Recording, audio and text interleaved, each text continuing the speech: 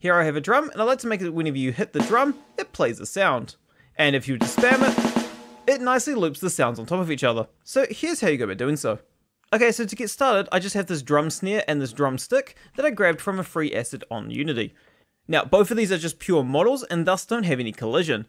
What we now need to do is create some colliders on these objects so that Unity knows when they hit each other. So we're going to start with the drumstick. I'm going to click on it. I'm then going to give it a capsule collider because that's the closest primitive shape to the object.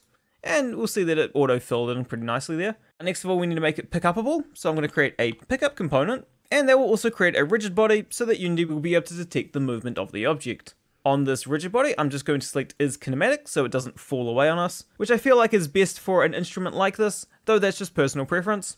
And then on the pickup script, for our desktop users, I'm just going to come over here and create auto hold and set that to yes. This will mean that they don't have to click it once and it will just auto hold, which is just a bit nicer. Okay, so now that we have that, we now need to create a drum logic. Now, these objects include the stand, and so there's no real easy way to do this. So what I'm instead going to do is I'm just going to come over here, go 3D object, and create a cylinder. I'm then going to type in some values that I figured out beforehand. And now we'll see that we have an object that's roughly where you would hit the drum. Now, by default, the cylinder comes with a capsule collider because that's just a bit more efficient. But that really doesn't fit the shape that we need. So I'm going to remove this capsule collider, and I'm going to go add component. I'm just going to create a mesh collider.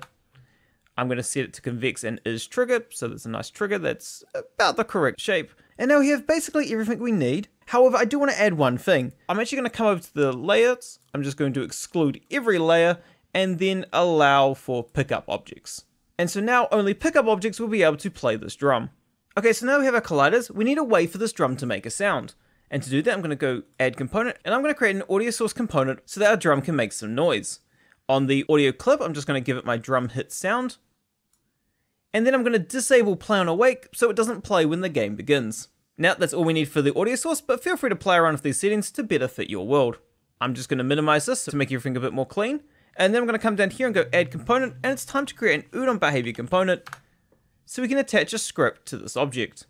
However, we need a script to go inside this Udon behavior component, so I'm going to come over to the project window. I'm going to right click and go create VRChat Udon graph program asset, and I'm going to call this drum script. Now that we have our script, I'm going to come up here and click open Udon graph, and now we can begin coding.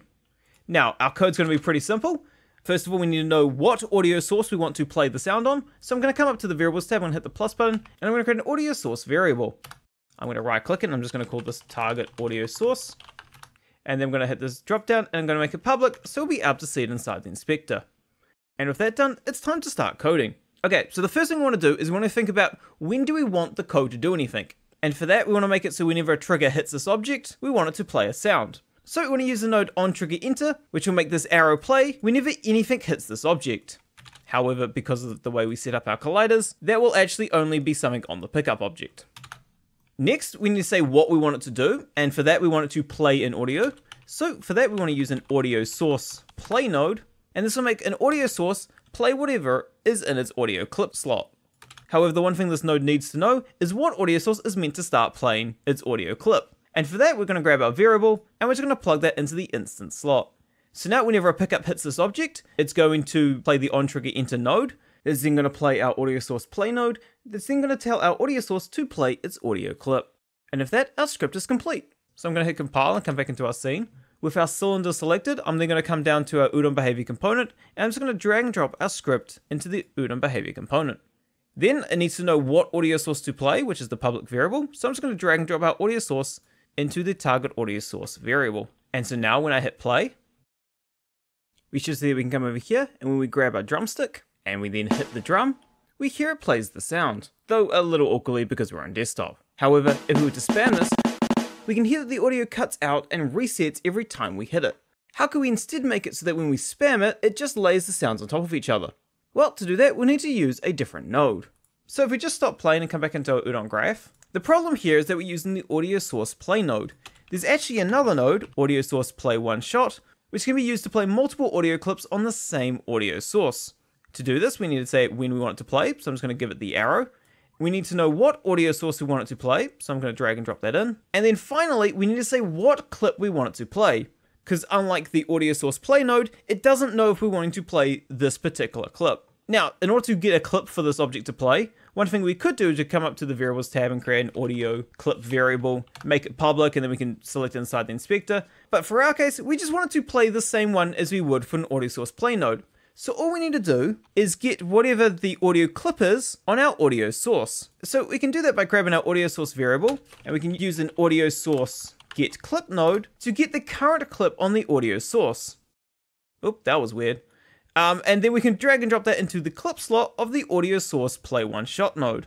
So now what will happen whenever an object hits our trigger, it will grab our audio source, get whatever clip it is on, and tell it to play that clip on the audio source. Awesome. So if I hit compile and come back into our scene, we can now just press play and this should work. So now that we're in the game, we can grab our drumstick and we can see that when we spam it, we should hear that each of the drum hit sounds nicely loop on top of each other. Awesome.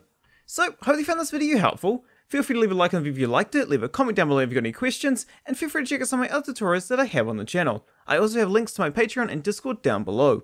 But until next time, bye!